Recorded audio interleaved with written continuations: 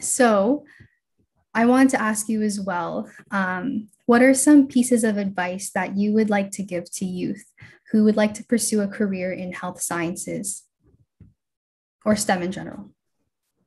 Yeah, so I would say make use of your resources so that you can be better informed.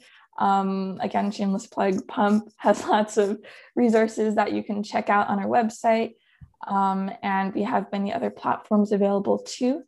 And of course, take care of yourself so that you can take care of others.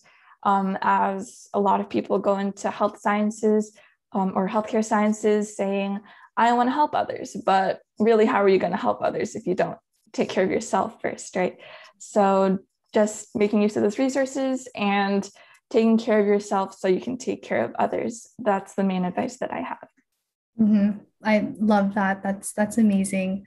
I agree. Me too. I think it's so important to realize like the field we're going into, right? Sometimes we kind of forget we're too busy in our books that we forget what is the whole purpose of what we're trying to do. And in health sciences, no matter what field it is, doctor, researcher, and all that stuff. In health sciences, we're focusing on health, human health, and that means we're taking care of people, right? That's the ultimate goal. And how can we do that if we're not taking care of ourselves? So I love that, love those words. I'm going to remind myself of those words all the time too, as well.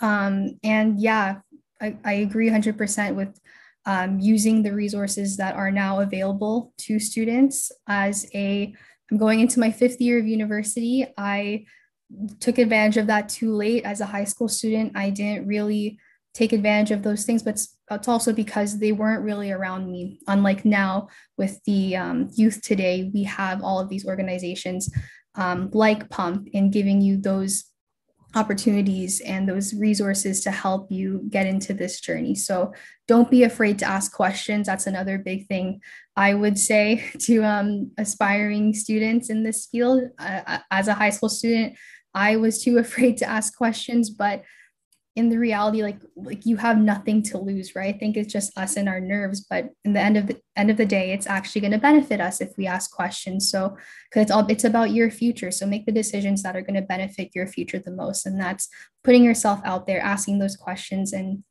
taking advantage of these resources that PuMP. If you want to hear more stories, don't forget to subscribe, comment, and like. To support more youth by youth led projects, visit us at YouthSpeak.ca, where you can donate and spread youth mental health awareness. YouthSpeak Performance Charity. Speak, inspire, change.